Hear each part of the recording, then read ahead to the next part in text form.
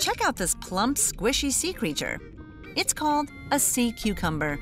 And while it may just look like a harmless slug, it has a unique, albeit gross, defense mechanism. Do you know what's coming out of this sea cucumber? Is it A, its bones, B, its guts, or C, its hidden tentacles? Stick around to find out the answer later. Sea cucumbers are more closely related to a starfish than a cucumber, and they're just as low on the food chain. But the sea cucumber has a secret weapon. Dun, dun, dun, dun, dun, dun. To protect itself from predators, it shoots out a toxic deterrent out of its butt. Does this harm sea cucumbers? What are their predators?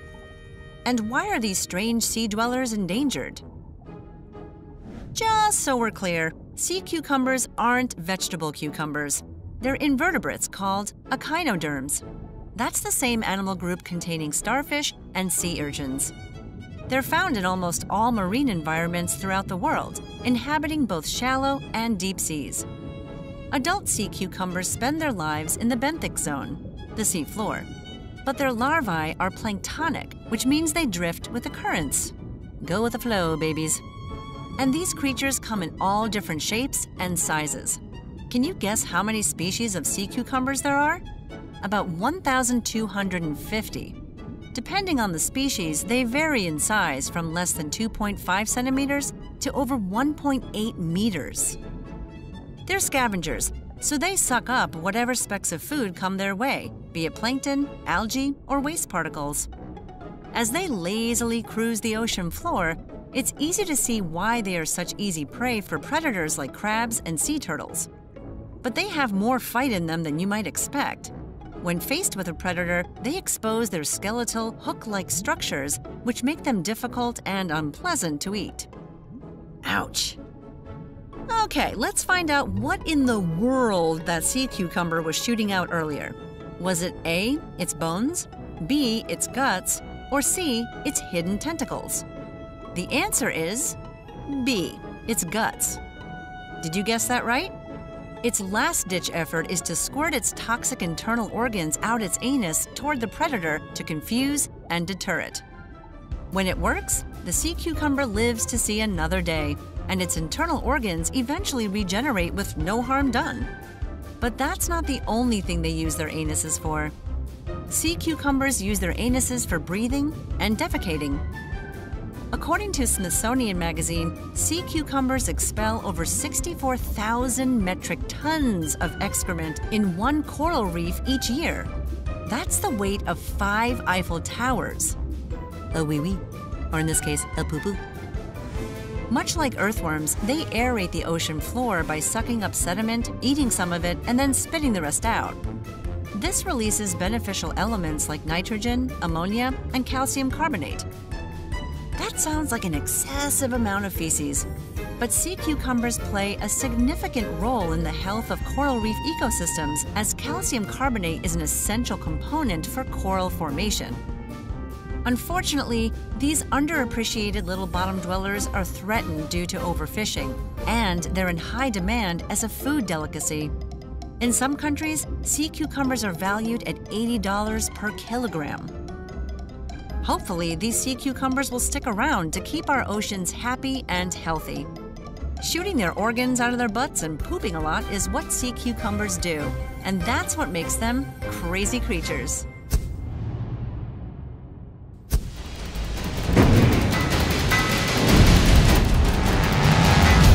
Those roving eyes are looking for the next deadly fight. Meet the strongest fist fighter on the planet, the mantis shrimp. With a force of 73 kilograms, this lethal crustacean's punch can rip human fingers to the bone. But it's not the only killer on the reef. Its close cousin and similarly violent crustacean, the pistol shrimp, fires its bubble gun and makes a sound so loud, it can kill small marine animals. So, if it came to a deciding match between these murderous cousins, who would win? I honestly don't know. Which contender has the better weapon? Which has the better defense? What secret advantages does each of these shrimps have? Are you on the edge of your seat yet? Here's a blow-by-blow account of this rumble in the reef. Let them fight. The mantis shrimp is equipped with a club-like front leg that can deliver punches at speeds of 23 meters per second. That's as fast as a .22 caliber bullet slicing through the air. The punch is so powerful, it can smash open mollusk and crab shells and dismember the shellfish. The shock wave accompanying this deadly punch doubles its impact and makes the surrounding water as hot as the sun. The pistol shrimp brings a gun bigger than its body to this fistfight. The pincers on the pistol shrimp's gun claw rip through the water at 100 kilometers per hour, and they fit into each other like a garlic press. This produces a superheated water jet that makes the surrounding water 4 times hotter than molten lava. But that's not what kills the pistol shrimp's prey. The water jet carries a bubble that bursts and creates a noise that is so loud it can stun or kill other creatures.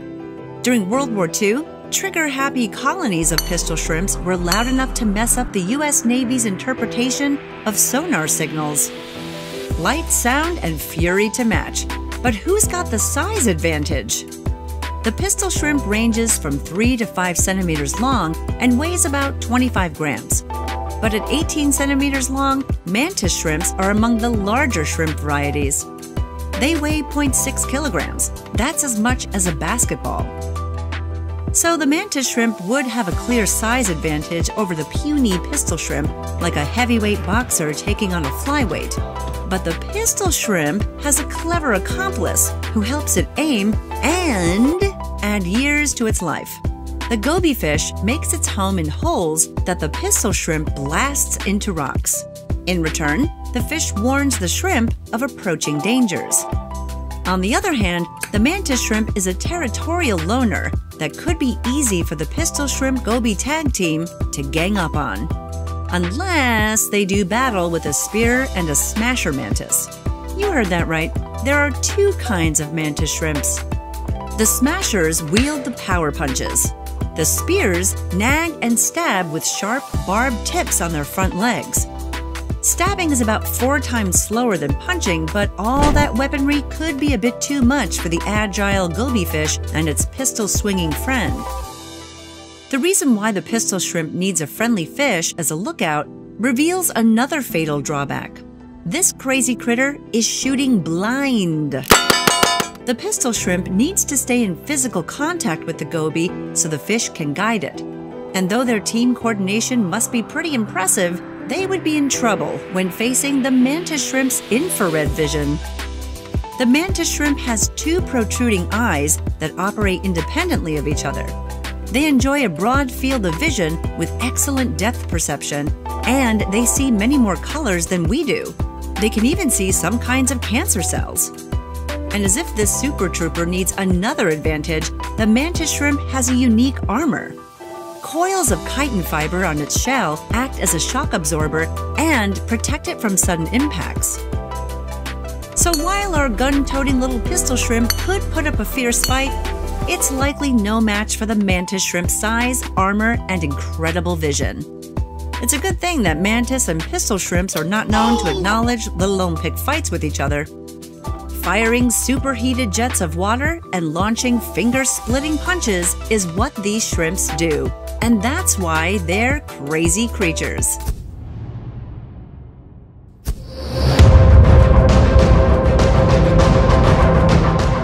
This little critter is tougher than it looks. It's so tough, it can take on lethal predators capable of killing a human with one venomous strike. Say hello to the mongoose. Hi, mongoose. Now say hello to this king cobra, if you dare. The mongoose might seem adorable, but it's actually one of nature's craftiest assassins. Why isn't it afraid of a cobra's lethal bite? Why does it use scent to communicate? And how does it kill such a dangerous foe? At first glance, it's easy to confuse the mongoose with a weasel, but it's actually more closely related to the meerkat, like Timon from The Lion King. It's part of the Feliformia family, which means cat-like carnivore. The smallest of the mongoose family is the dwarf mongoose, measuring in at a dainty 17 to 24 centimeters with a 15 to 20 centimeter tail. The white-tailed mongoose, on the other hand, grows between 48 to 71 centimeters and can have a tail as long as 47 centimeters. You can find them scattered across Africa as well as in southern Asia and Europe. Carnivorous by nature, most mongooses prefer rodents, reptiles, and birds, but some species will also eat plants and fruit. Eggs are also a favorite mongoose food. The Malagasy narrow-striped mongoose will lay on its side facing a rock and push an egg against it to crack it open. The mongoose is not only fearless, but smart. It's the slender mongoose and gray mongoose that will boldly pursue the lethal king cobra. Mongooses will fearlessly provoke any cobras they encounter. Their speed and agility allows them to dodge a snake's attack. Once a cobra begins to tire and slow down, the mongoose performs its finishing move by chomping its skull like a potato chip. TKO, that looks like it hurt. Close to 80% of these mongoose versus cobra battles end with the mongoose as the victor. Cobras aren't tracking the stats, but they usually do whatever they can to avoid a mongoose in the first place. While a king cobra bite can easily kill an adult human in less than 30 minutes, the mongoose has no reaction to its venom. This is because it has a unique genetic mutation that doesn't recognize the venom's neurotoxins, preventing the poison from paralyzing its muscles. This allows the mongoose to survive bites and happily munch on the venomous reptile once a fight is over. But the mongoose's survival skills go beyond their ability to take down predators that most animals would never touch. Some species, like the banded mongoose, communicate using scent secreted from their anal glands. They live in small packs called mobs, and scent is how they recognize each other. Dominant males will leave their scent on each family member, which is called scent marking.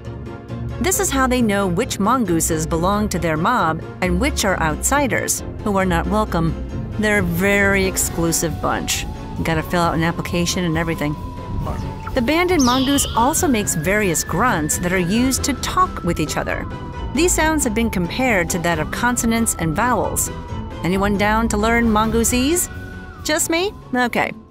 Unfortunately, some mongoose species are threatened due to deforestation caused by urbanization and farming. Air pollution and climate change are major issues too, and their love for eggs means they often raid farms, making them a nuisance to farmers who cull them. They're even threatened by poachers who eat and sell their meat or use them as a roadside attraction. Aw, poor mongoose. Feasting on king cobras and communicating with scent is what mongooses do, and that's what makes them crazy creatures.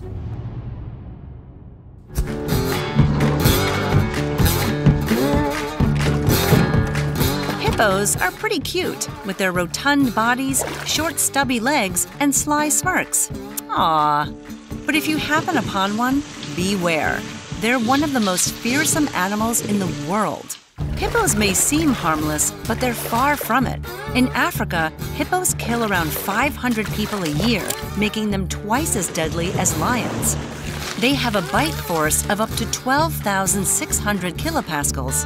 A hippo could sever a person in two as easily as we can snap a chocolate bar. So what makes these seemingly gentle giants so deadly? What do they eat? And why is their poop so destructive? The hippopotamus is the second largest land animal on Earth, following the elephant. But surprisingly, they're more closely related to whales than they are to elephants. Male hippos measure about 3.5 meters long and 1.5 meters tall, and they can weigh up to 3,200 kilograms. That's as heavy as 3 small cars. And even at such an enormous size, they're pretty fast, running at speeds of up to 40 kilometers per hour. These big animals also have big bites. Do you know that a hippopotamus can open its mouth 180 degrees? Their giant pink maws are filled with huge ivory tusks that can grow as big as 51 centimeters. You'd think that with mouths and teeth that big, they'd be man-eaters. But they're herbivores, feeding mostly on grass. So if all they eat is grass, why do they need those huge tusks and 180-degree mouths? To fight other hippos, of course. Hippos are extremely aggressive and territorial, which makes them dangerous to humans. Many hippo attacks and human deaths are caused by people entering hippos' territories, hunting them, or otherwise annoying them. Well, look at this little fella. Hello there. And while they won't eat you, they will take you out, especially if you aggravate them. So if you haven't figured it out already, it's best to steer clear of hippos. Unfortunately, the notorious Colombian drug lord Pablo Escobar did not heed this advice. He famously kept hippos, giraffes, elephants, and other exotic animals on his estate in northwestern Colombia. When he was killed in 1993, the Colombian government seized all his assets. Most of his animals were transferred to zoos and aquariums, but his 4 hippos got into Colombia's waterways and multiplied. Good job, Pablo. Between 40 and 60 of their descendants currently live in Colombia, and they occasionally trample crops and charge at humans. Even worse, the hippos are contaminating Colombia's waterways with their toxic feces. Their poop creates algae blooms that reduce the oxygen available to fish and are threatening many native species. And although hippos are extremely dangerous to humans, we are much more deadly to them. Hippos are a threatened species. They used to live throughout all of sub-Saharan Africa, but now they are largely confined to protected areas in East African countries. And hundreds of hippos are shot each year to minimize human-wildlife conflicts, despite the fact that ditches or low fences easily deter them. Humans also kill them for their fat and their ivory tusks, which are in high demand. Even though they're big and mean, we don't want hippos to become extinct. And if you want to meet one in person, you can visit the Cincinnati Zoo and safely say hello to Fiona. Hello, Fiona. Who's a cute little hippo? Opening their mouths 180 degrees and taking toxic dumps is what hippos do, and that's what makes them crazy creatures.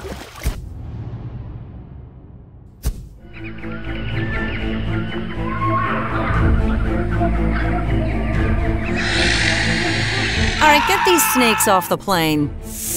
Hold on, forget about planes. This is a whole island overrun by slithery serpents. And they're not common reptiles. One species is among the deadliest snakes in the world. So how did this island become overrun with snakes? And how many snakes inhabit the island? Welcome to Snake Island, or Ilha da Queimada Grande. Let's just say you don't want to get shipwrecked here.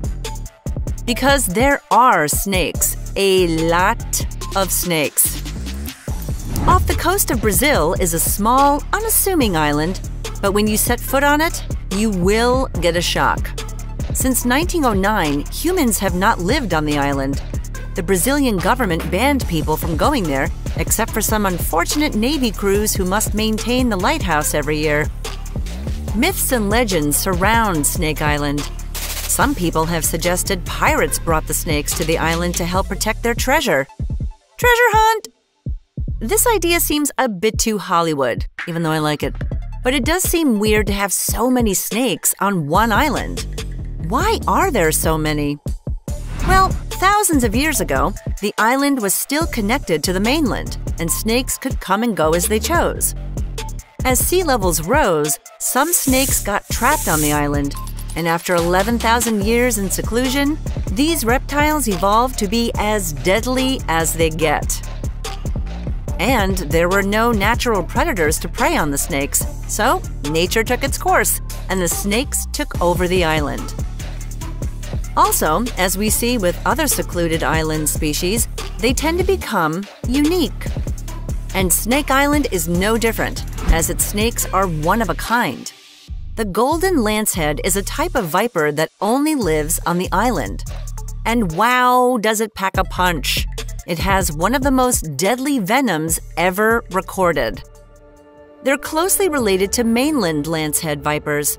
But the golden lanceheads adapted to life on the island, and their choice of prey is limited.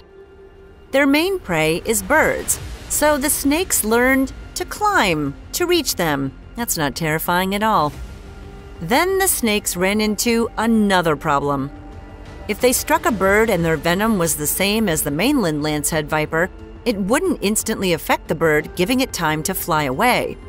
That was terrible for the snakes as they couldn't pursue their prey. So the golden lanceheads evolved a more deadly venom. It's so potent it can kill a human in 1 hour if untreated. Imagine what that does to a small bird. Yep, you guessed it, instant death.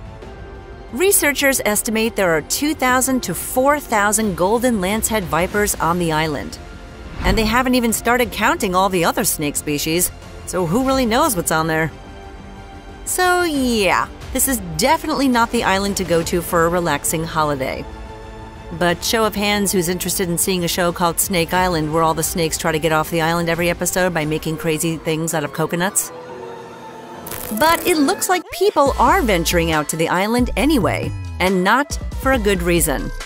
Reports state that biopirates trap the snakes and sell them on the black market for more than $30,000. So snakes, which have called this island home for over 10,000 years, are threatened once again by humans. We just don't learn, do we? They got trapped on an island thousands of years ago, and they are now one of the world's deadliest snakes. That's what golden lanceheads do, and that's what makes them crazy creatures.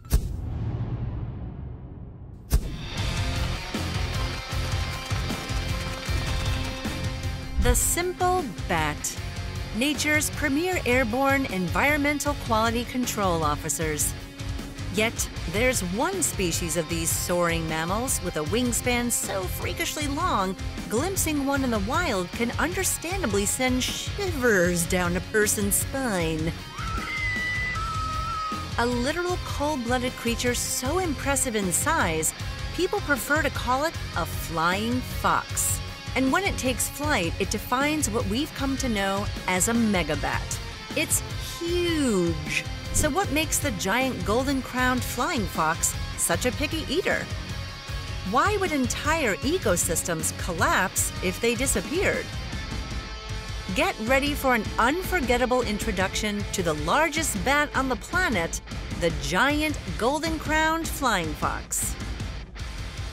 Named after the yellow golden fur on the top of its head, this bat and its natural crown is native to several islands in the Philippines. It's the only region on the planet you'll find them. Speaking of crowns, this member of the flying fox family claims one for having a wingspan of 1.7 meters. When these wings are spread out, the giant golden-crowned flying fox is as wide as Tom Cruise is tall. Add to this the long claws on its 5-toed feet and freakishly glaring eyes, and you could forgive someone like Mission Impossible's Ethan Hunt for being a little nervous hanging around with one. If it's an attack you're worried about, relax. Giant golden-crowned flying foxes could care less about humans as a food source. What we do need to remember is they can be carriers for potentially lethal diseases, such as the Reston strain of the Ebola virus. As one of 65 members of the flying fox family, the giant golden-crowned iteration has a small head and ears with a body weight of up to 1.2 kilograms. Doesn't seem like it's packing much heft, does it? It's also rare for this herbivore to have a length in excess of 29 centimeters. So what's the deal with the all-natural wingsuit it's been bestowed with by Mother Nature? In one night, this halo-headed megabat can cover a distance of 40 kilometers. That's some serious long-distance travel for any animal, so having a smaller body helps conserve energy, while its uber wings do the gliding. When it's time to grab a branch and get some rest, the wings also act as built-in sleeping bags to help conserve body heat. Those big eyes serve an important purpose. The giant golden-crowned flying fox isn't equipped with echolocation like many other bats. Instead, it packs a 1-2 punch with great eyesight and the ability to smell their next meal through the thickest patch of mango trees and swampy forests they call home. When the dinner bell does ring, this bat is on the hunt for one simple meal: figs. That's right, it might look like it's flown out of someone's nightmares, but figs are okay. But this flying fox is hyper-focused on the fruit, seeds, and leaves of the Ficus subcordata fig tree. Nothing else will do. They're considered a keystone species for Philippine forests, and they've earned the honor due to their ability to spread the seeds of their meals via their feces during marathon flights. The more these flying foxes poop, the better off the ecosystem they live in is. Unfortunately, humans have been making life difficult for not just the giant golden-crowned flying fox, but 10 other species of Philippine flying foxes that are all on the endangered or threatened list with it. There are less than 20,000 golden-crowned bats left in the wild, and since the species only mates once yearly, with one pup born to each paired couple, stabilizing those population numbers is difficult. And they're running out of space to call home. 90% of lush forests in the Philippines have been wiped out due to logging, mining, and urban development. Sure, they might appear a little ominous to us, but to the natural world, the giant golden-crowned flying fox and its intimidating size is a much-needed ecosystem anchor darting across the night skies. Wings larger than a person, poop that brings life to the forest, and an unrivaled fig fetish all make this megabat weirdly wonderful.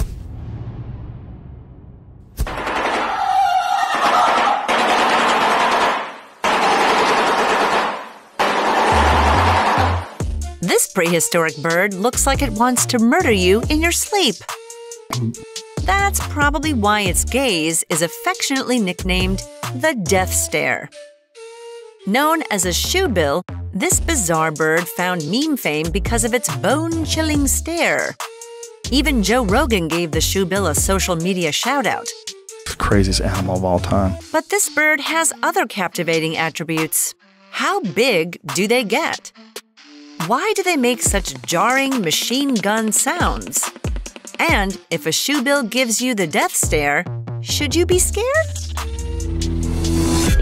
Long before the shoebill found itself on social media, it appeared in ancient Egyptian artwork because it's so common in the Nile's watershed areas. Now, these creatures primarily call the wetlands of southern Uganda and Sudan their homes, and because shoebills don't migrate, they've inhabited these regions for eons. Scientists often refer to shoebills as living dinosaurs. They evolved from carnivorous dinosaurs called theropods, the same group as the colossal Tyrannosaurus rex. Over time, shoebills traded their sharp teeth and snouts for their large, distinctive beaks. These oddly shaped beaks are the bird's most striking feature and remind us of a Dutch clog shoe. It measures up to 30 centimeters long and 12.7 centimeters wide. Their bills are large, and they're so strong that an adult shoebill can decapitate a baby crocodile. Oh, that is whack! Shoebills are considered ambush predators. They stand completely still in the water, sometimes for hours, waiting for prey to approach. When a snack finally swims by, like a tasty lungfish, their favorite meal by the way, they plunge bill first into the water, cleaving their victim in two. Another striking feature is the shoebill's intimidating size. On an expedition to Africa in 1840, German explorers were told by an indigenous guide about an unusual bird as big as a camel, but with a bill like a pelican's. They were the first Europeans to hear of the shoebill. They get a gold star. While the shoebill is shorter than a camel, it's still a big bird. They grow up to 1.5 meters tall, with a wingspan of up to 2.4 meters, but only weigh around 6.8 kilograms, about as much as a turkey. In addition to being able to cut their prey in half, the shoebills engage in bill clattering, which they use as a greeting and during nesting.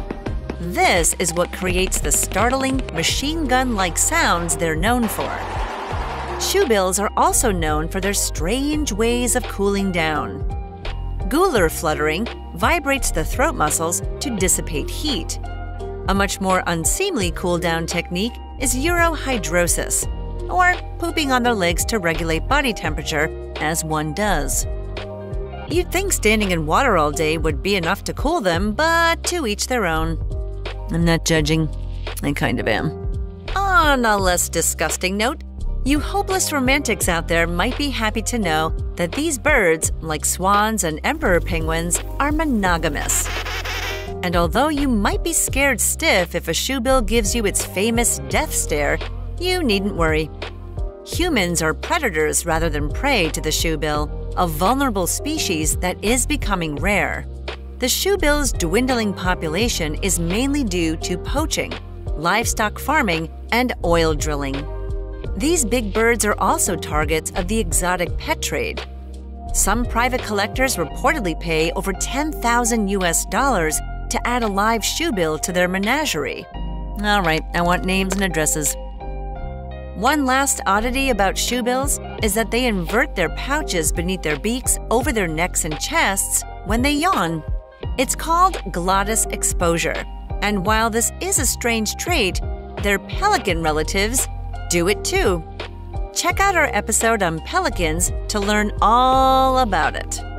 Making machine gun noises and scaring people with their death stares is what shoebills do. And that's what makes them crazy creatures.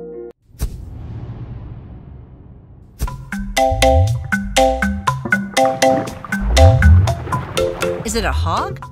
Is it a beaver? Or is it a rodent of unusual size? Nope, nope, and yes. Well, sort of. It's a capybara, the biggest rodent on Earth. Closely related to guinea pigs, these semi-aquatic creatures can weigh as much as a human at up to 90 kilograms. That's a big guinea pig. And though they're large and in charge, they're harmless. They've even been dubbed nature's chairs, as they are so mellow, they let other animals sit on them. Well, isn't that neighborly? So why are these lovable giants so relaxed? Do they have any natural predators? And would they make good pets or patio furniture? Capybaras are native to South America, where they chill out along the banks of the Amazon River. And if you're in Florida, you may have spotted a small but invasive population roaming about. These critters are social, just like we are. They tend to live in groups or herds of 10 to 40 capybaras. A herd usually has a dominant male, subordinate males, several females, and their offspring. The subordinate males act as lookouts and bark when a predator is near. Maybe that's why they're so laid back. These giant rodents know they're safe until they hear a warning bark. Capybaras have befriended animals such as birds and monkeys. But they avoid predators like jaguars, caimans, and anacondas. Wise choice. And young capybaras can be eaten by ocelots and harpy eagles. You'd think that an animal 3 times bigger than a beaver would be a meat eater, but these rodents are completely vegetarian. They eat aquatic plants, grasses, and other plants. They've even been known to eat their own dung. Now that's recycling and disgusting. But their dung contains protein from the microbes that digest the food in their intestines. So when capybaras eat their poop, they get the nutrients they didn't absorb the first time around. It may be gross, but you have to admit, it's highly efficient. Especially since they eat so much. Each adult eats 2.7 to 3.6 kilograms of plants per day. And people who have kept capybaras as pets say that the rodents will mow their lawns for food. Now, you may be toying with the idea of keeping one of these unusually large, really chill rodents as a pet, but this is not ideal for the capybara. Since they're semi-aquatic, they need a lot of space and water. And because they roll as a posse, they also need friends. Lots of them. Even a pal isn't going to give a capybara the social life it desires. And nothing sounds sadder than an unhappy capybara. So if you're thinking of heading to the Amazon or Florida to get one as a pet, don't bother. Just get a guinea pig and call it a day. Hanging out with friends and being the world's largest rodent is what capybaras do. And that's what makes them crazy creatures.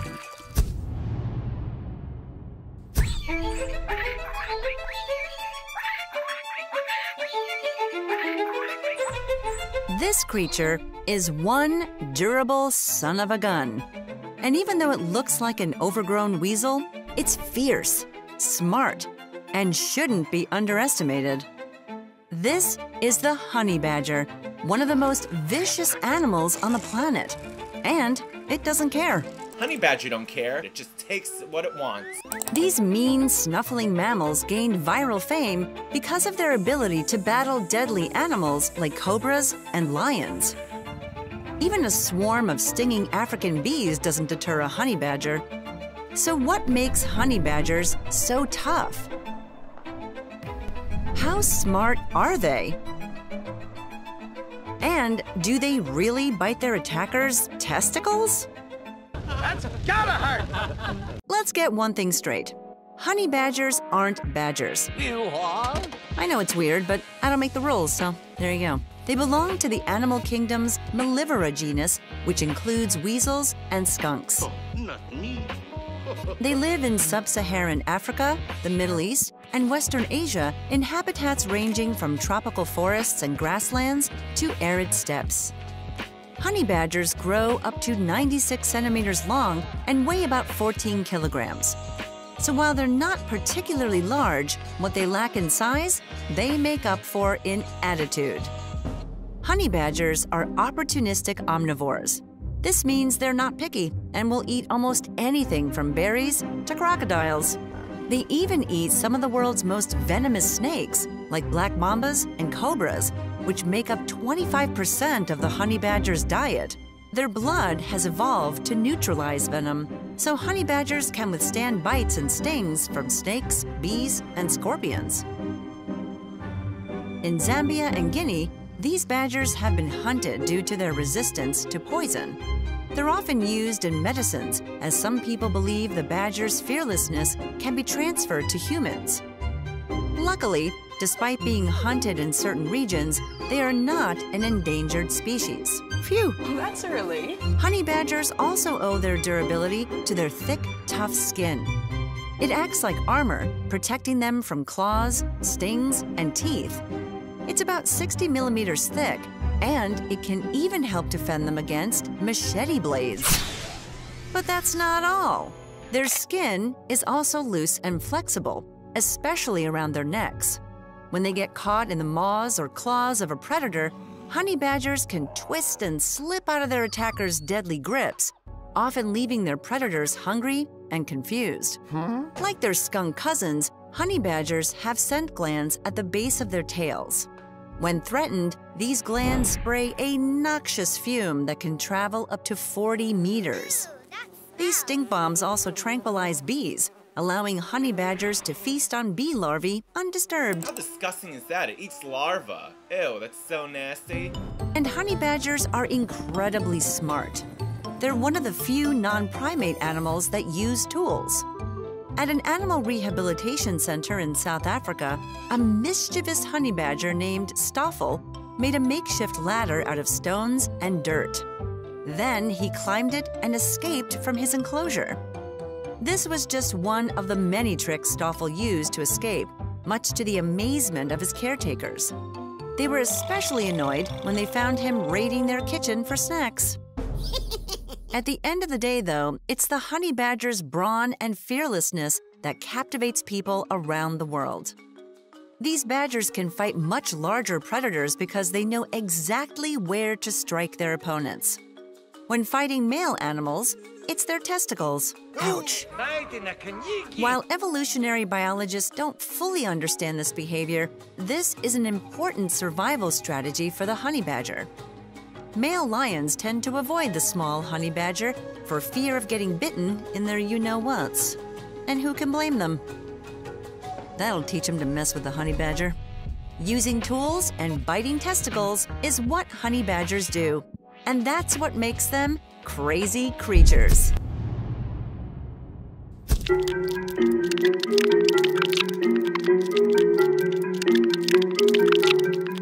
They're known as silent destroyers. But they also hide a creepy trait when one of their kind is dying. We're talking about termites in this episode. How can a termite queen lay millions of eggs? How do termites cause billions of dollars in damage every year? And why do the colonies lick their queens to death? Termites are ancient. Their fossils date back about 130 million years to the early Cretaceous period. They can be found on 6 of the 7 continents on Earth, but they prefer warmer, damper environments. Living in colonies with populations ranging from a few hundred up to the millions. In 2018, a 4,000-year-old supercomplex was discovered in Brazil with approximately 200 million excavated mounds covering an area the size of Great Britain. So it begs the question, how do these colonies get so big? Well, it all comes down to the queen. She's the founding member of a colony. Once she mates, she heads underground to start her life of perpetual egg-laying. And it really is her lifelong job now. She'll continuously lay up to 30,000 eggs per day for 15 years. She's tired. That's 1 every 3 seconds. See, we weren't kidding. To produce that amount of eggs, she needs to be bigger than the rest of the termites in the colony. Starting off as small as a dime, she can grow up to 11 centimeters long. Although this size does come with its share of problems. She's so big and so inundated with eggs that she can't move. So she has a team of workers tending to her every need. This includes licking her body to keep her clean. It gives a whole new meaning to housekeeping. After laying around 250 million eggs and being fawned upon continuously the entire time, her life comes to an end. And the workers aren't done yet. They will start licking her more aggressively, not to clean her, but to devour her. This cannibalistic trait is not fully understood, but there's probably good reason for the workers to do it. Probably didn't get any overtime. Termite colonies are giant nutrient recycling machines. It's no wonder they don't let the queen's body decay away. As part of the process, the fluids and fats are unceremoniously absorbed out of her body. Some research suggests that since a termite's usual diet is low in nitrogen, eating the queen or their fellow workers could be a good way to get nitrogen back into the colony. Speaking of food, termite colonies can get seriously huge. So what do they eat to keep everything running smoothly? If you've had any experience with termites invading your home, you might have the answer to this one. Their food of choice is wood. They can be extremely destructive when they feed on wooden structures and vegetable matter. Even worse is that introduced species are less comfortable in their new surroundings and are more likely to shelter in our homes and buildings. This leads to greater damage to structures and more frustration for property owners. That damage comes with a $5 billion bill every year in the United States alone. That's a lot of houses and a lot of wood. Wood doesn't seem the most nutritious diet, but it's chock full of cellulose, a complex carbohydrate made up of sugar. Termites have special microbes in their gut that help them break it down and turn it into food. And what's surprising is that termites are not born with these microbes. They have to acquire them from others in the colony. And here's the gross part. The microbes can be passed on by anal feeding. Yep, you guessed it, eating the poo of other termites. Wonderful. If you haven't had your fill of insects yet, then why not check out our episode on beetles that crawl out of their predators' butts? It always comes back to poo here. They lick their queen to death and cause billions of dollars of damage every year. That's what termites do, and that's what makes them crazy creatures.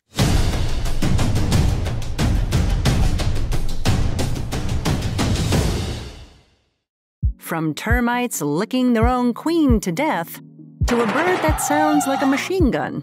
We've covered a ton of different topics for crazy creatures this year, so we're bringing you our top 10 most watched videos of 2022.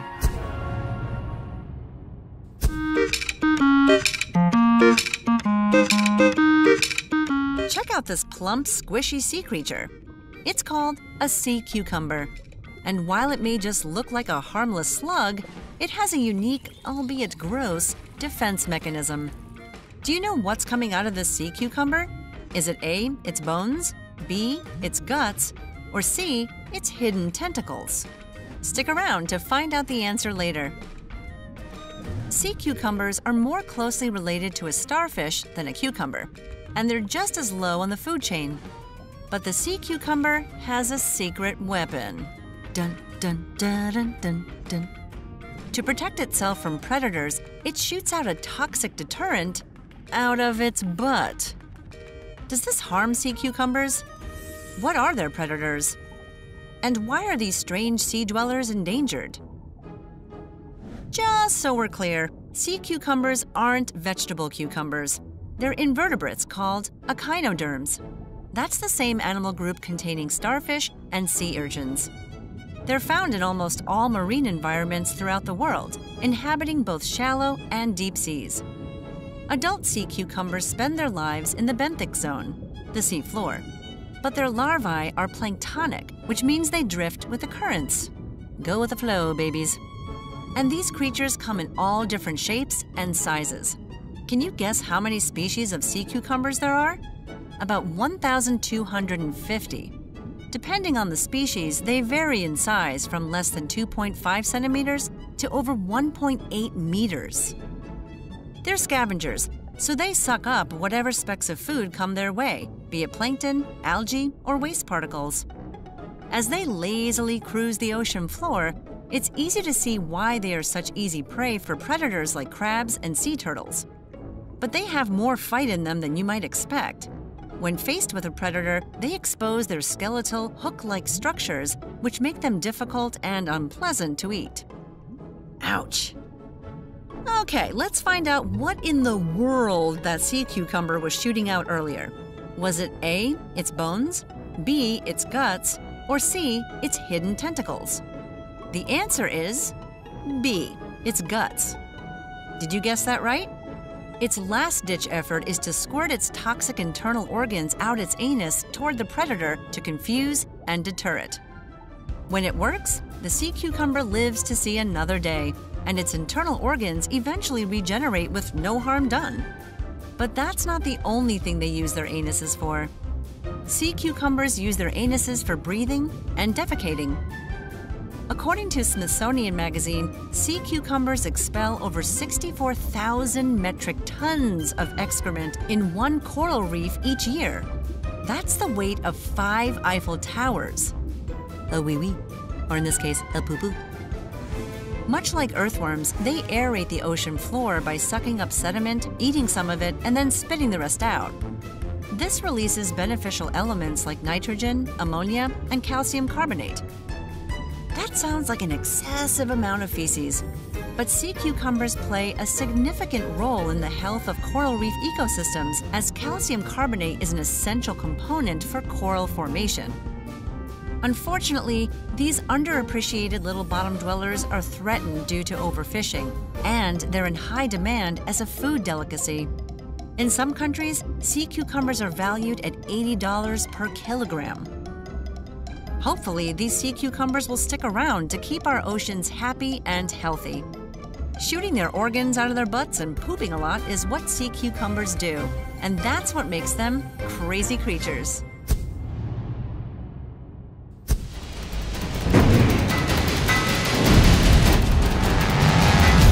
Those roving eyes are looking for the next deadly fight.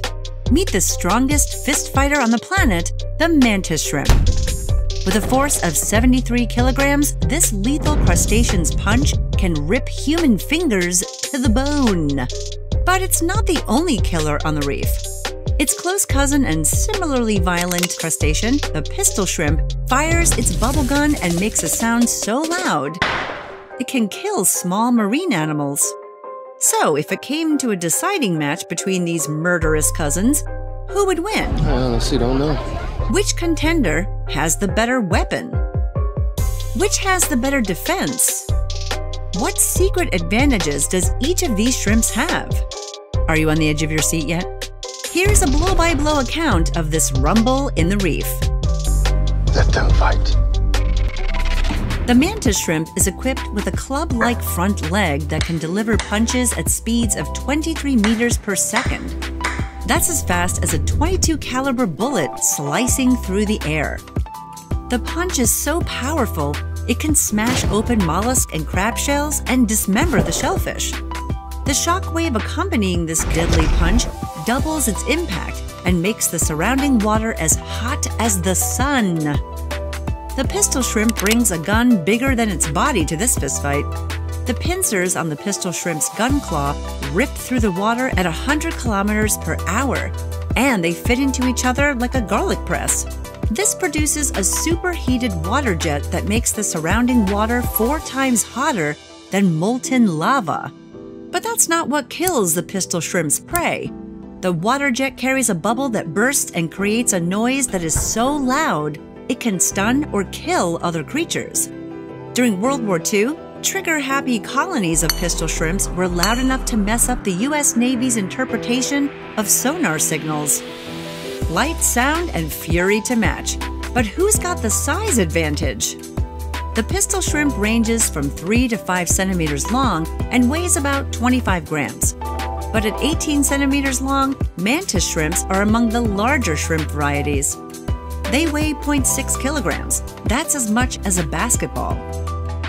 So the mantis shrimp would have a clear size advantage over the puny pistol shrimp, like a heavyweight boxer taking on a flyweight. But the pistol shrimp has a clever accomplice who helps it aim and add years to its life. The goby fish makes its home in holes that the pistol shrimp blasts into rocks. In return, the fish warns the shrimp of approaching dangers. On the other hand, the mantis shrimp is a territorial loner that could be easy for the pistol shrimp goby tag team to gang up on. Unless they do battle with a spear and a smasher mantis. You heard that right. There are 2 kinds of mantis shrimps. The smashers wield the power punches. The spears nag and stab with sharp, barbed tips on their front legs. Stabbing is about 4 times slower than punching, but all that weaponry could be a bit too much for the agile goby fish and its pistol-swinging friend. The reason why the pistol shrimp needs a friendly fish as a lookout reveals another fatal drawback. This crazy critter is shooting blind. The pistol shrimp needs to stay in physical contact with the goby so the fish can guide it. And though their team coordination must be pretty impressive, they would be in trouble when facing the mantis shrimp's infrared vision. The mantis shrimp has 2 protruding eyes that operate independently of each other. They enjoy a broad field of vision with excellent depth perception, and they see many more colors than we do. They can even see some kinds of cancer cells. And as if this super trooper needs another advantage, the mantis shrimp has a unique armor. Coils of chitin fiber on its shell act as a shock absorber and protect it from sudden impacts. So while our gun-toting little pistol shrimp could put up a fierce fight, it's likely no match for the mantis shrimp's size, armor, and incredible vision. It's a good thing that mantis and pistol shrimps are not known to acknowledge, let alone pick fights with each other. Firing superheated jets of water and launching finger-splitting punches is what these shrimps do. And that's why they're crazy creatures.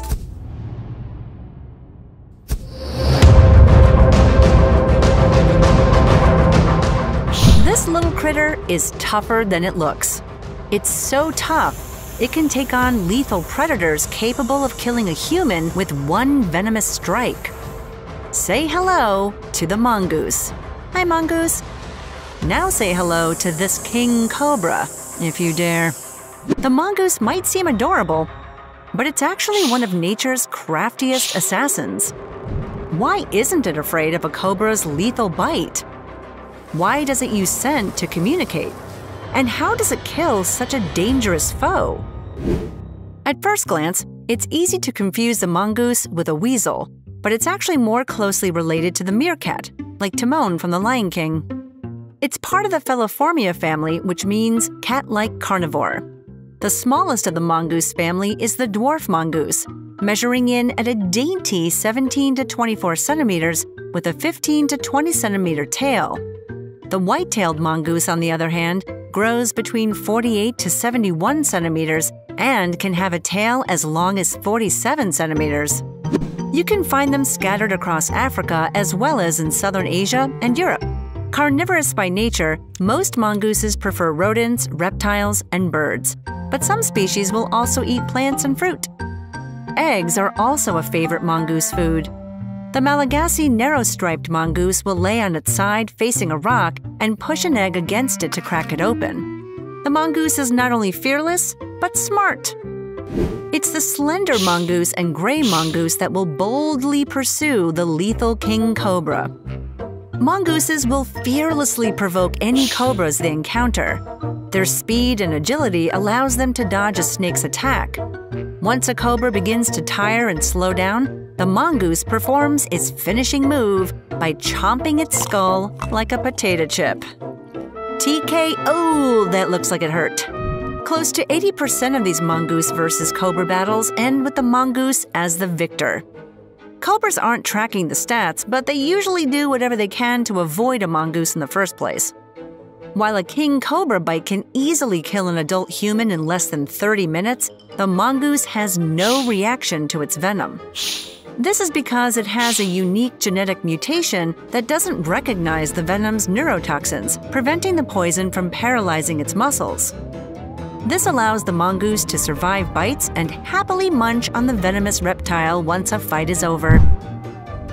But the mongoose's survival skills go beyond their ability to take down predators that most animals would never touch.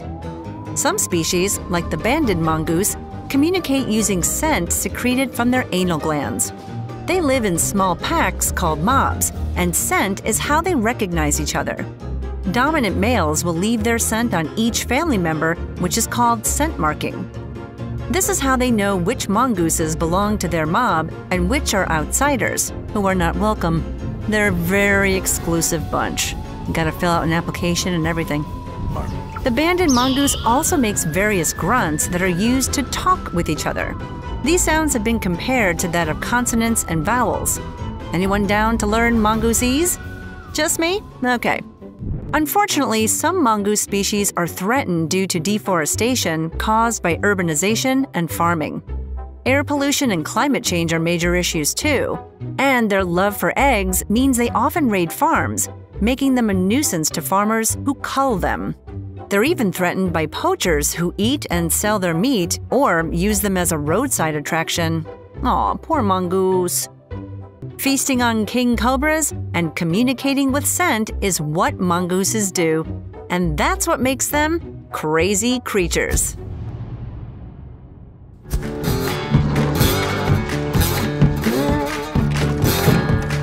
Hippos are pretty cute, with their rotund bodies, short stubby legs, and sly smirks. Aww. But if you happen upon one, beware. They're one of the most fearsome animals in the world. Hippos may seem harmless, but they're far from it. In Africa, hippos kill around 500 people a year, making them twice as deadly as lions. They have a bite force of up to 12,600 kilopascals. A hippo could sever a person in two as easily as we can snap a chocolate bar. So what makes these seemingly gentle giants so deadly? What do they eat? And why is their poop so destructive? The hippopotamus is the second largest land animal on Earth, following the elephant. But surprisingly, they're more closely related to whales than they are to elephants. Male hippos measure about 3.5 meters long and 1.5 meters tall, and they can weigh up to 3,200 kilograms. That's as heavy as 3 small cars. And even at such an enormous size, they're pretty fast, running at speeds of up to 40 kilometers per hour. These big animals also have big bites. Do you know that a hippopotamus can open its mouth 180 degrees?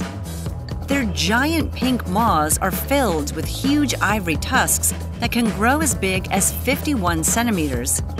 You'd think that with mouths and teeth that big, they'd be man-eaters. But they're herbivores, feeding mostly on grass. So if all they eat is grass, why do they need those huge tusks and 180-degree mouths? To fight other hippos, of course. Hippos are extremely aggressive and territorial, which makes them dangerous to humans. Many hippo attacks and human deaths are caused by people entering hippos' territories, hunting them, or otherwise annoying them. Well, look at this little fella. Hello there. And while they won't eat you, they will take you out, especially if you aggravate them. So if you haven't figured it out already, it's best to steer clear of hippos. Unfortunately, the notorious Colombian drug lord Pablo Escobar did not heed this advice. He famously kept hippos, giraffes, elephants, and other exotic animals on his estate in northwestern Colombia. When he was killed in 1993, the Colombian government seized all his assets. Most of his animals were transferred to zoos and aquariums, but his 4 hippos got into Colombia's waterways and multiplied. Good job, Pablo. Between 40 and 60 of their descendants currently live in Colombia, and they occasionally trample crops and charge at humans. Even worse, the hippos are contaminating Colombia's waterways with their toxic feces. Their poop creates algae blooms that reduce the oxygen available to fish and are threatening many native species. And although hippos are extremely dangerous to humans, we are much more deadly to them. Hippos are a threatened species. They used to live throughout all of sub-Saharan Africa, but now they are largely confined to protected areas in East African countries. And hundreds of hippos are shot each year to minimize human-wildlife conflicts, despite the fact that ditches or low fences easily deter them. Humans also kill them for their fat and their ivory tusks, which are in high demand. Even though they're big and mean, we don't want hippos to become extinct. And if you want to meet one in person, you can visit the Cincinnati Zoo and safely say hello to Fiona. Hello, Fiona. Who's a cute little hippo? Opening their mouths 180 degrees and taking toxic dumps is what hippos do, and that's what makes them crazy creatures.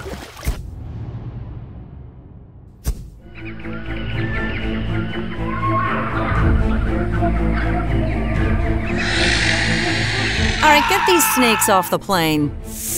Hold on. Forget about planes. This is a whole island overrun by slithery serpents.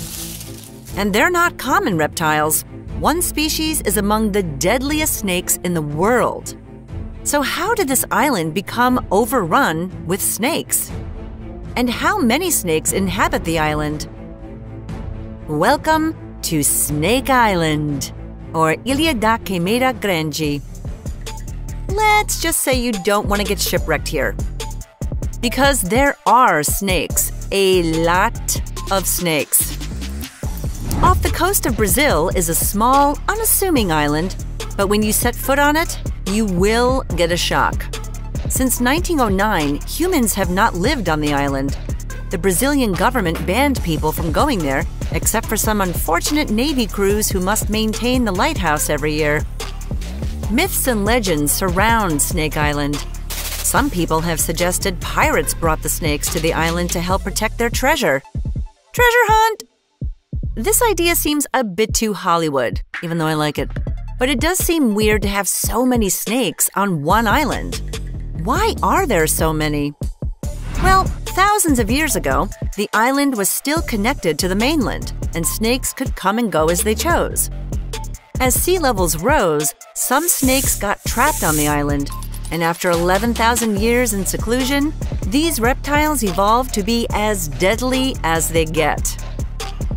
And there were no natural predators to prey on the snakes, so nature took its course, and the snakes took over the island. Also, as we see with other secluded island species, they tend to become unique. And Snake Island is no different, as its snakes are one of a kind. The golden lancehead is a type of viper that only lives on the island. And wow, does it pack a punch! It has one of the most deadly venoms ever recorded. They're closely related to mainland lancehead vipers, but the golden lanceheads adapted to life on the island, and their choice of prey is limited. Their main prey is birds, so the snakes learned to climb to reach them. That's not terrifying at all. Then the snakes ran into another problem. If they struck a bird and their venom was the same as the mainland lancehead viper, it wouldn't instantly affect the bird, giving it time to fly away. That was terrible for the snakes as they couldn't pursue their prey. So the golden lanceheads evolved a more deadly venom. It's so potent it can kill a human in 1 hour if untreated. Imagine what that does to a small bird. Yep, you guessed it. Instant death. Researchers estimate there are 2,000 to 4,000 golden lancehead vipers on the island.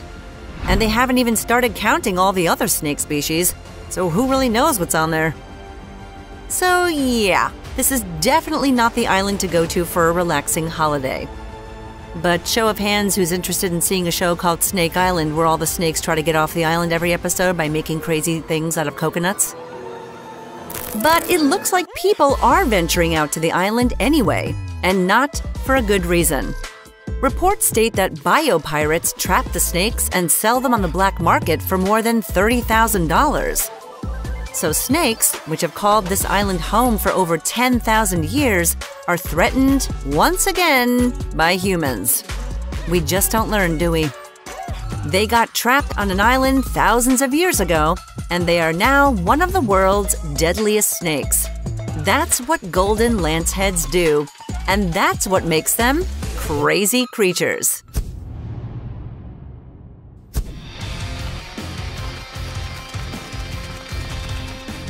The simple bat, nature's premier airborne environmental quality control officers.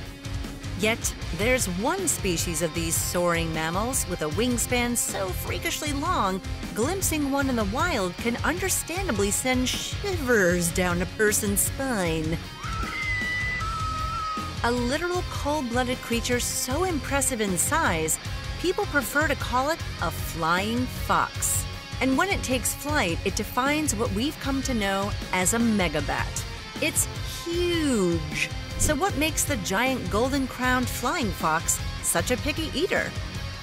Why would entire ecosystems collapse if they disappeared? Get ready for an unforgettable introduction to the largest bat on the planet, the giant golden-crowned flying fox.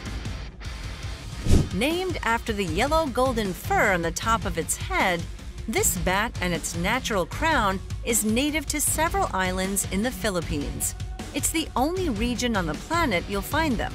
Speaking of crowns, this member of the flying fox family claims one for having a wingspan of 1.7 meters. When these wings are spread out, the giant golden-crowned flying fox is as wide as Tom Cruise is tall. Add to this the long claws on its 5-toed feet and freakishly glaring eyes, and you could forgive someone like Mission Impossible's Ethan Hunt for being a little nervous hanging around with one. If it's an attack you're worried about, relax.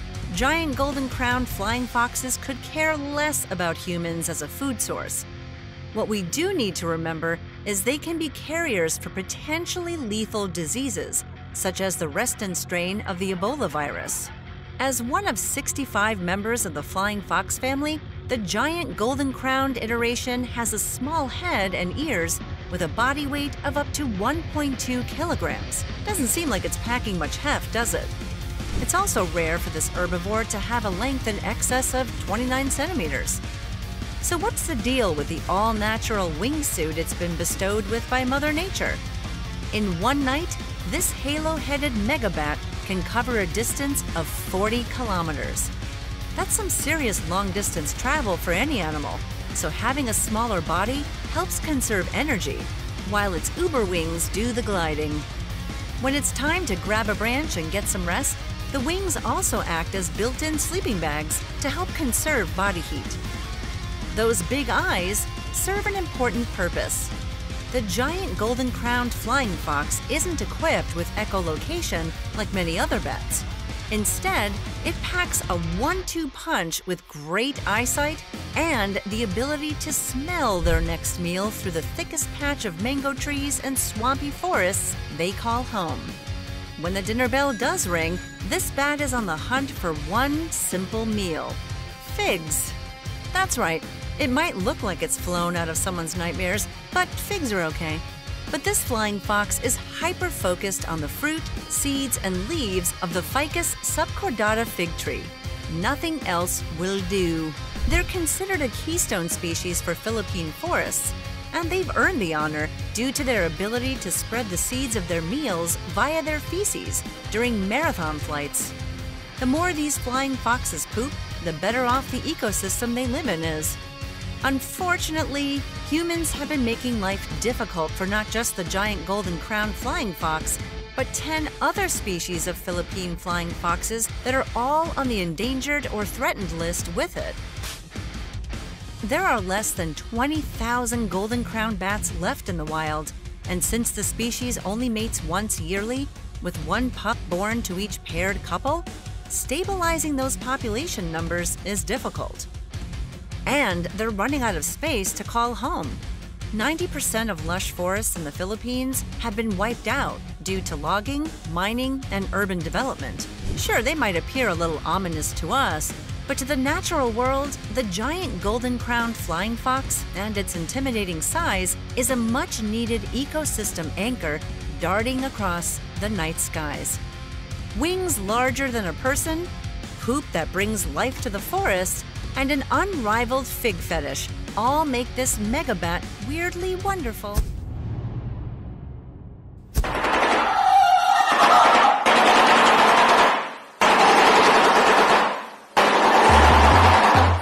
This prehistoric bird looks like it wants to murder you in your sleep. That's probably why its gaze is affectionately nicknamed the death stare. Known as a shoebill, this bizarre bird found meme fame because of its bone-chilling stare. Even Joe Rogan gave the shoebill a social media shout-out. The craziest animal of all time. But this bird has other captivating attributes. How big do they get? Why do they make such jarring machine gun sounds? And if a shoebill gives you the death stare, should you be scared? Long before the shoebill found itself on social media, it appeared in ancient Egyptian artwork because it's so common in the Nile's watershed areas.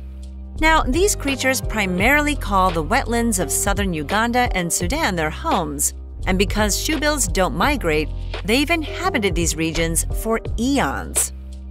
Scientists often refer to shoebills as living dinosaurs.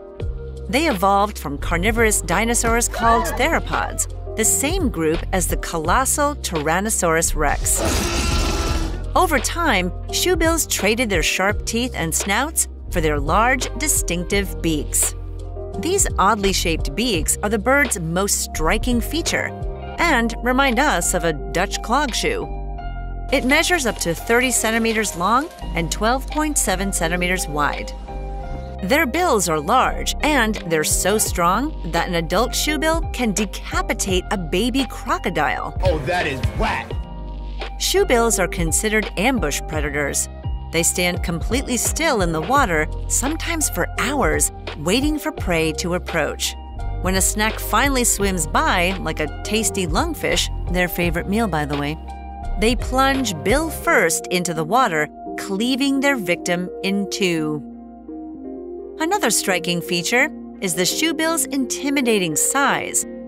On an expedition to Africa in 1840, German explorers were told by an indigenous guide about an unusual bird as big as a camel, but with a bill like a pelican's.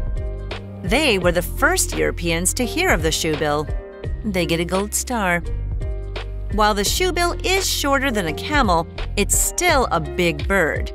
They grow up to 1.5 meters tall, with a wingspan of up to 2.4 meters, but only weigh around 6.8 kilograms, about as much as a turkey. In addition to being able to cut their prey in half, the shoebills engage in bill clattering, which they use as a greeting and during nesting. This is what creates the startling, machine gun-like sounds they're known for. Shoebills are also known for their strange ways of cooling down. Gular fluttering vibrates the throat muscles to dissipate heat. A much more unseemly cool-down technique is urohydrosis, or pooping on their legs to regulate body temperature, as one does. You'd think standing in water all day would be enough to cool them, but to each their own. I'm not judging. I kind of am. On a less disgusting note, you hopeless romantics out there might be happy to know that these birds, like swans and emperor penguins, are monogamous. And although you might be scared stiff if a shoebill gives you its famous death stare, you needn't worry. Humans are predators rather than prey to the shoebill, a vulnerable species that is becoming rare. The shoebill's dwindling population is mainly due to poaching, livestock farming, and oil drilling. These big birds are also targets of the exotic pet trade. Some private collectors reportedly pay over $10,000 to add a live shoebill to their menagerie. All right, I want names and addresses. One last oddity about shoebills is that they invert their pouches beneath their beaks over their necks and chests when they yawn. It's called glottis exposure, and while this is a strange trait, their pelican relatives do it too. Check out our episode on pelicans to learn all about it. Making machine gun noises and scaring people with their death stares is what shoebills do. And that's what makes them crazy creatures.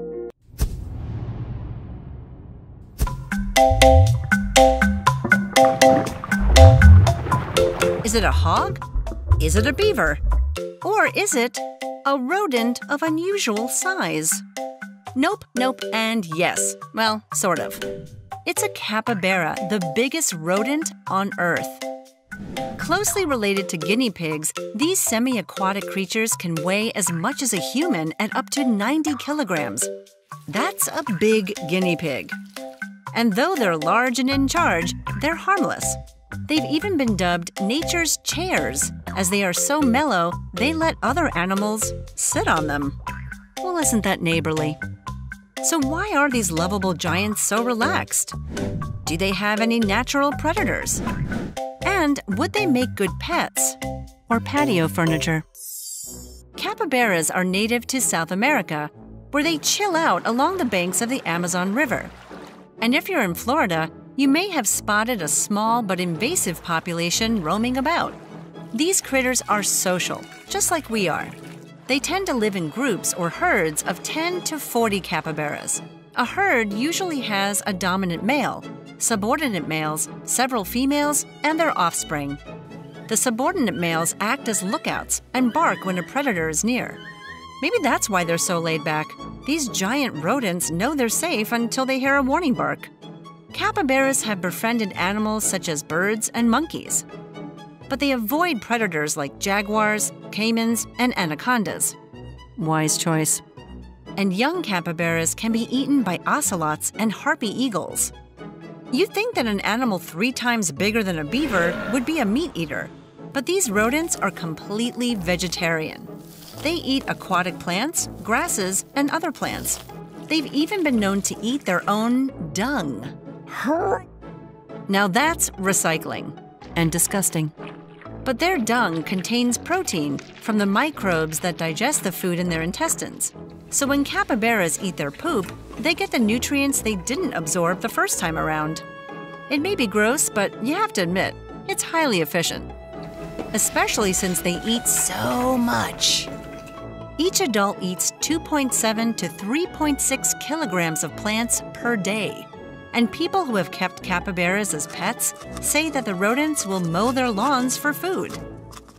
Now, you may be toying with the idea of keeping one of these unusually large, really chill rodents as a pet, but this is not ideal for the capybara. Since they're semi-aquatic, they need a lot of space and water. And because they roll as a posse, they also need friends. Lots of them. Even a pal isn't going to give a capybara the social life it desires. And nothing sounds sadder than an unhappy capybara. So if you're thinking of heading to the Amazon or Florida to get one as a pet, don't bother. Just get a guinea pig and call it a day. Hanging out with friends and being the world's largest rodent is what capybaras do. And that's what makes them crazy creatures.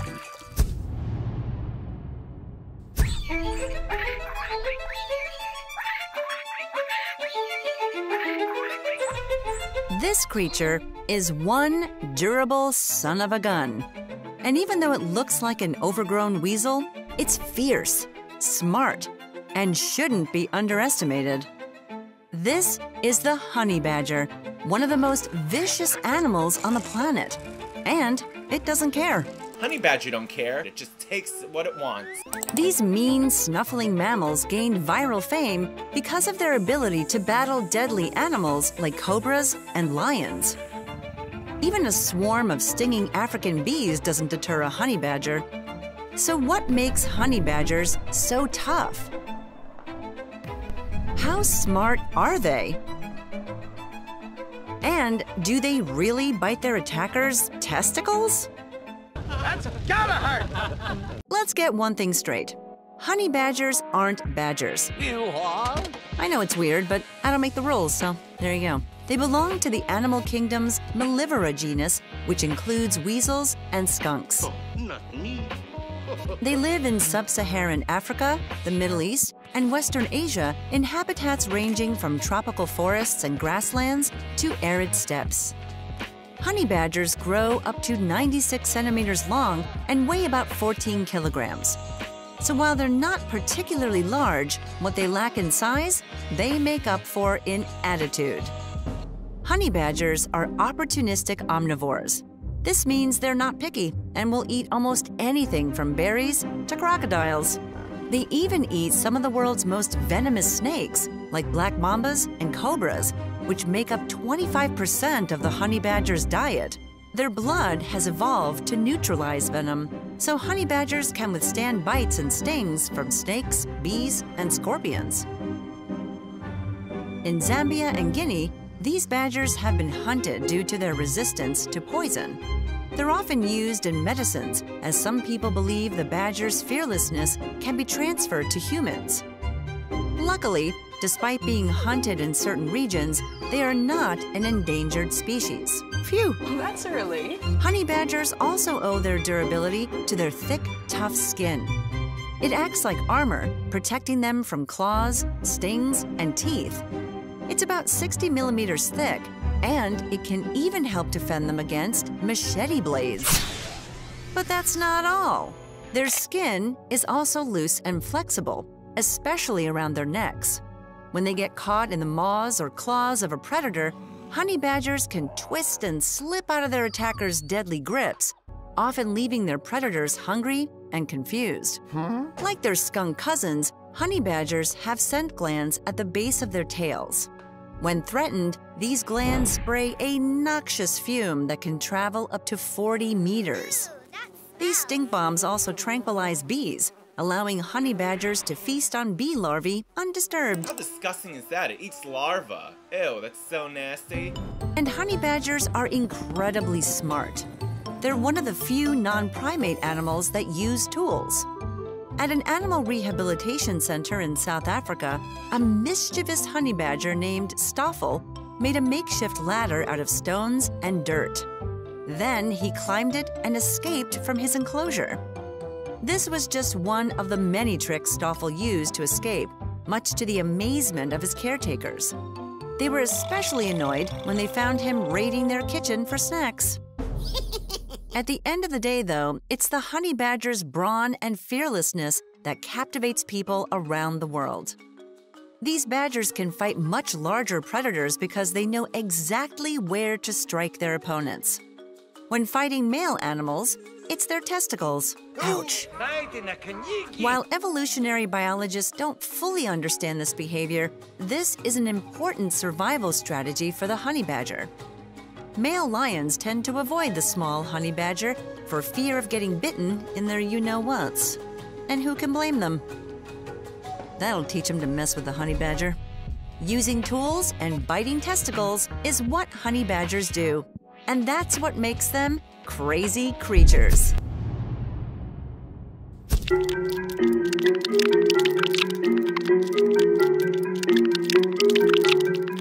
They're known as silent destroyers. But they also hide a creepy trait when one of their kind is dying.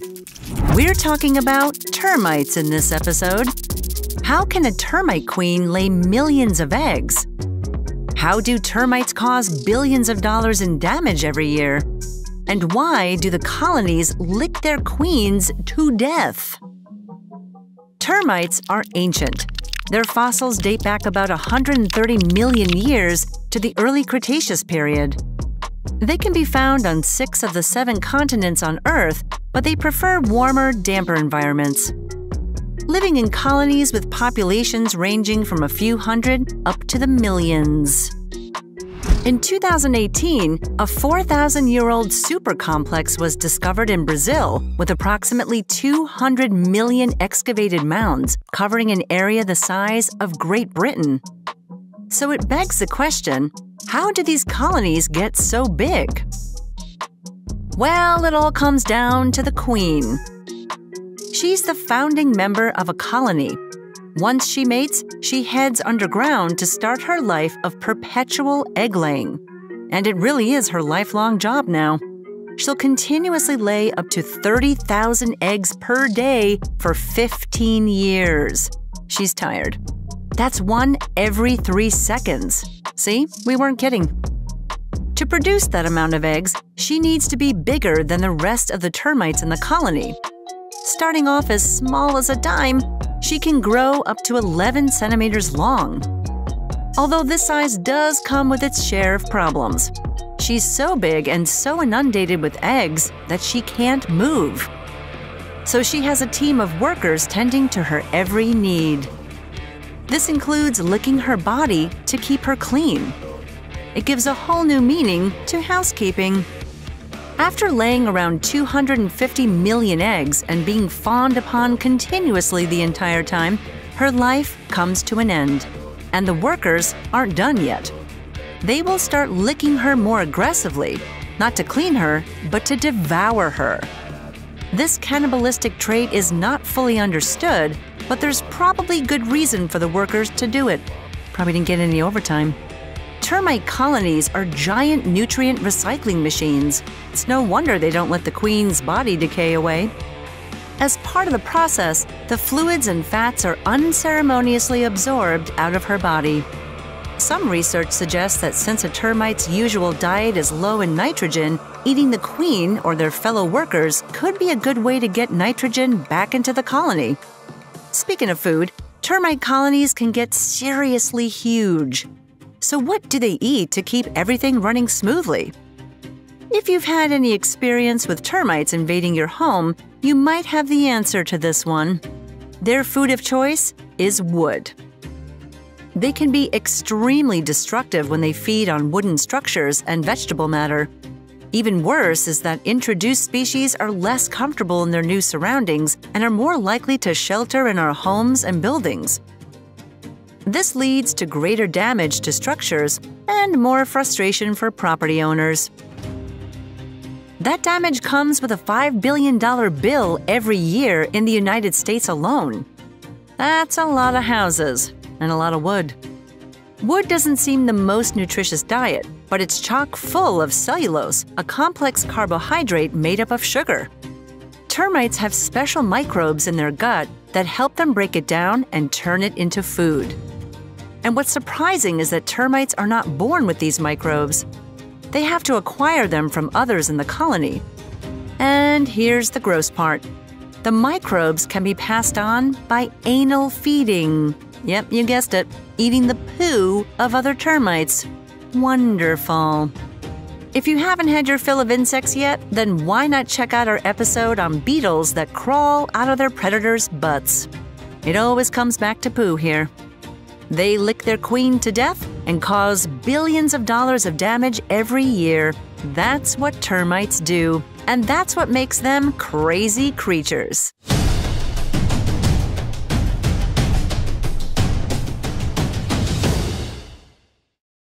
From termites licking their own queen to death, to a bird that sounds like a machine gun. We've covered a ton of different topics for crazy creatures this year, so we're bringing you our